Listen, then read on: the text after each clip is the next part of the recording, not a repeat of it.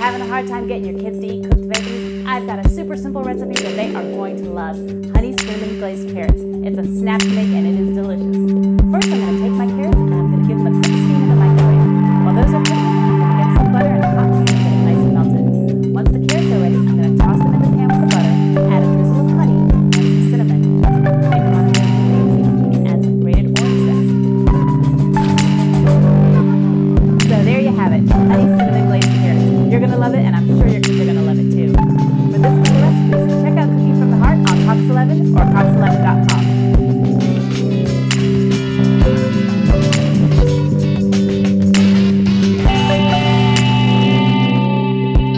The first thing you're going to do is preheat your oven to 350. And the ingredients you're going to need are bananas, peanut butter, applesauce, cinnamon, salt, vanilla, rolled oats, pecans, chocolate chips, and coconut. Grabbing your favorite mixing bowl and mixing all of the ingredients together. Like I said, all the measurements are going to be in the down bar below, so make sure to check that out. I used an electric mixer here just to make sure all the ingredients were incorporated correctly.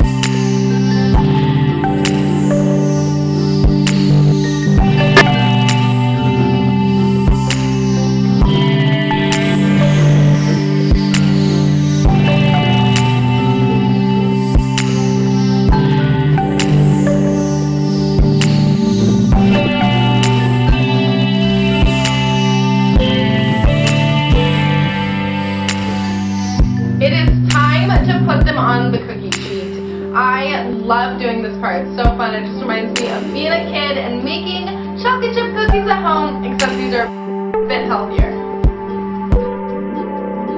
Putting them in the oven for about 15 to 17 minutes, making sure you check them ever so often to make sure they did not burn at the bottom.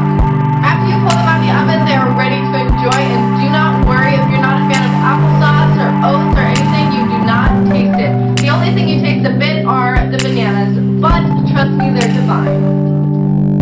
The next recipe is for you coconut lovers and chocolate lovers. Now, if you don't like coconut, I apologize, but coconut is one of my favorite things to eat, especially in baked goods. It is coconut chocolate fudge. They are a bomb diggity. They just melt in your mouth like nothing before. I was never that into fudge before making this recipe. I love fudge, like the traditional fudge during the holidays and stuff.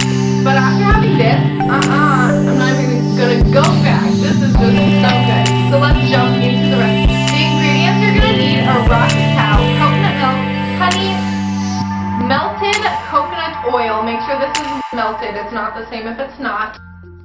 And lastly, vanilla. Now it's time to mix everything together. This is probably one of the easiest recipes I've ever done. It literally takes like 5 minutes and there's no baking time, nothing. It's delicious.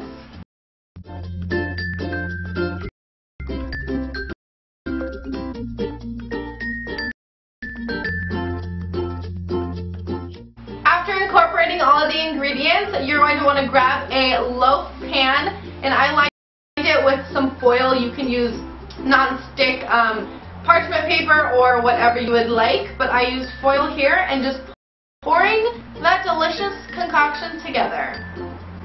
Putting it in the fridge for at least, I would say, like 3 hours. I actually put it in overnight.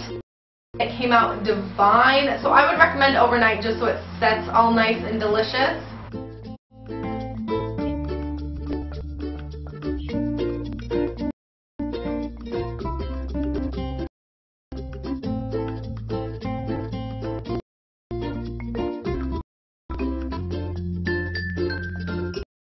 Look at those babies, how delicious and just melting in your mouth. Do they look? Oh, they're just amazing. You guys have to try and make them.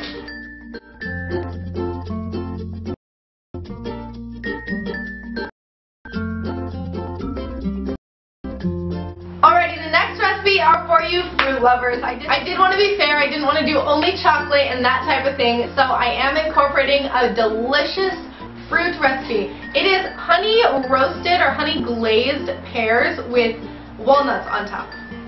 Yeah, just take that in for a second. I love pears no matter what, but then when you add honey on it and it just gets caramelized in honey, and then you add caramelized walnuts on there, let's jump right in. I cannot wait to show you guys. The ingredients you're going to need are cinnamon, honey, and walnuts. And of course the 2 pears. Here I am just cutting the pears in half and pitting them. I'm kind of making a place to put the walnuts and a bit of the honey. Grabbing a cookie sheet and placing your 2 pears on there, and I'm just sprinkling a dash of cinnamon. I'm actually using a little bit more than a dash because cinnamon to me is just so good, especially with this mixture that I'm using. Next, I'm adding the walnuts. You can be as generous or not as generous as you want with this, and also if you don't like walnuts, you can use any other type of nut. The last step is adding your raw honey. I think the next time I make it, I would put a little bit more honey just because it makes it so delicious and crispy after it bakes.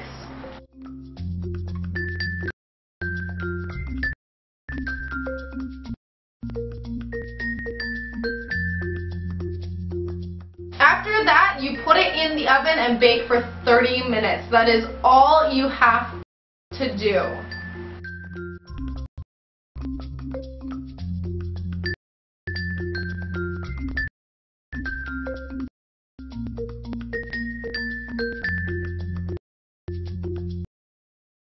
You're right, Hazel. Right, Sam? Alright, I was thinking we could cook some burgers today, so what I'll do is I'll take this lean mince and I'll cut it up a bit to make it a bit easier to mix, and in the meantime if you could cook the spring onions, get that together so we can mix it all together.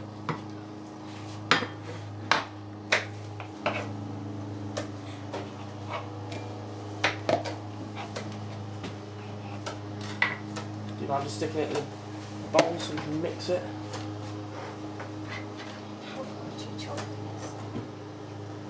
You just chop them to the end. Okay, what I'm also going to do is stick in some carrots. We'll need 5 a day, so it makes it a bit healthier. Also stick in some onion.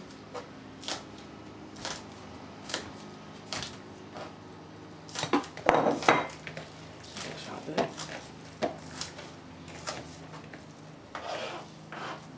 How many of these do you want to cut? Do 2 more. Okay, the last thing I need to do is just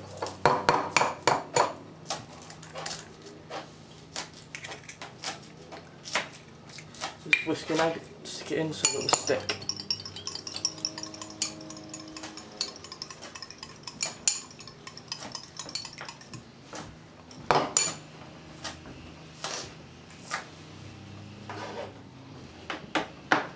Cool, you want to bring that over here.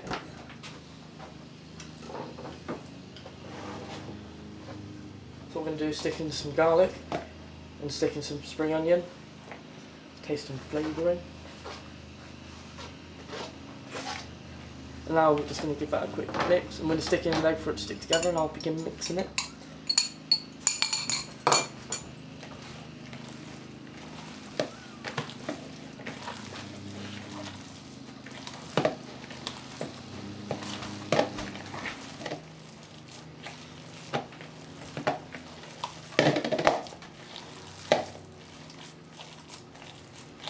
Do that, take a bit off, form it into a burger.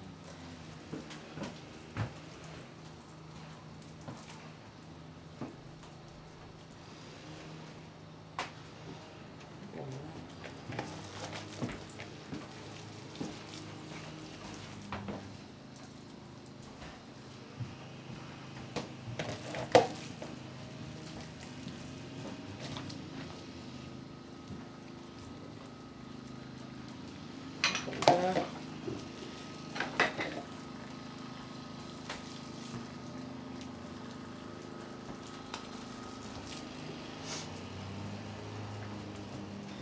Okay, I'm just going to grab a plate. First thing I'm going to do is wash my hands.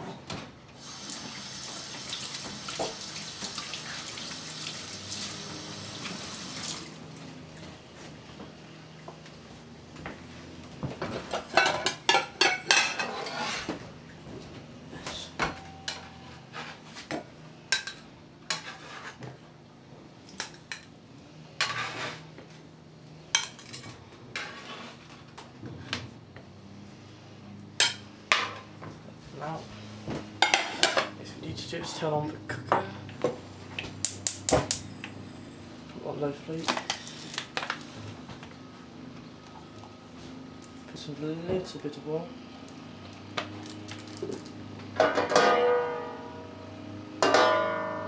So, gotta have low flute. So whilst I'm cooking those, you're gonna make a salsa? Yeah.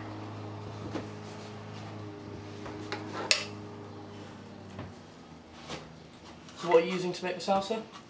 I've got some red peppers, onions, tomatoes, a chilli, which I only use a little bit of because it just gives it a bit of a kick.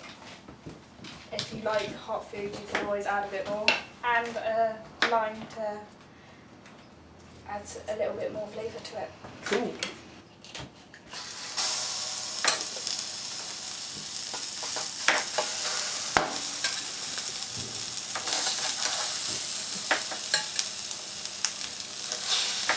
So these will take about 5 minutes on each side.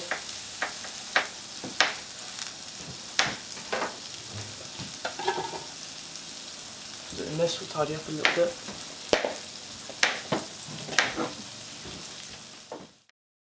Right, these burgers are cooking nicely. How's the salsa coming? It's going good. Can you get me a bowl, please? Yep.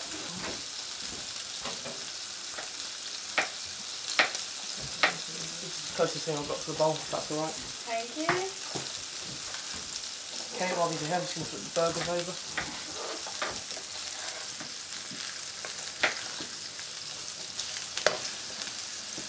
Very nicely.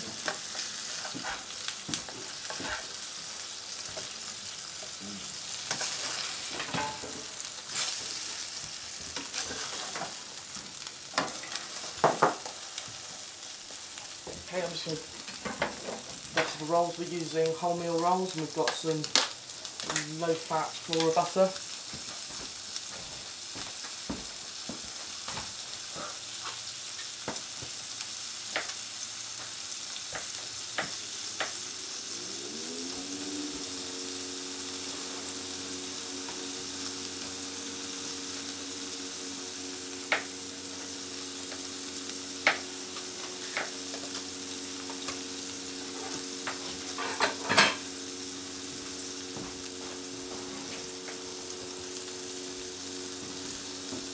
So you're just mixing it together now?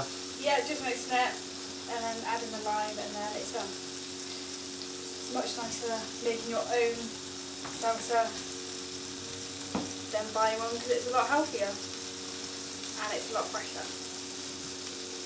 One more mix and then it's done. There we go. Then I'm just going to check how well these burgers are done. Need a bit more cooking through.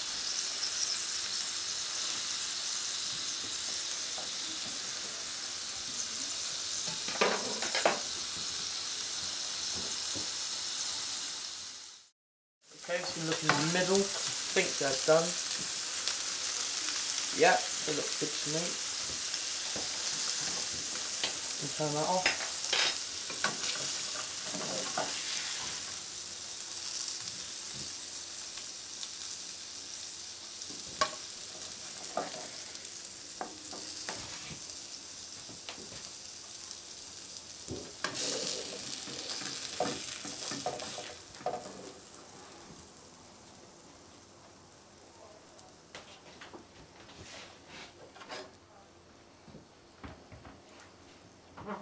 Okay, so we've got some burgers.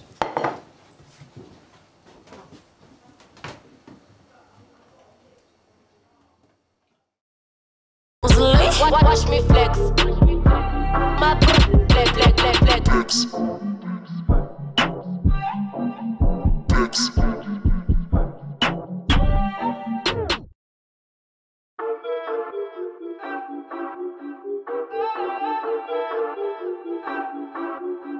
I see you hating, nigga, watch me flex. I know you mad, get it off your chest. Young my bitch stole the game, call the cops on me. Hey, hell not eating, come and get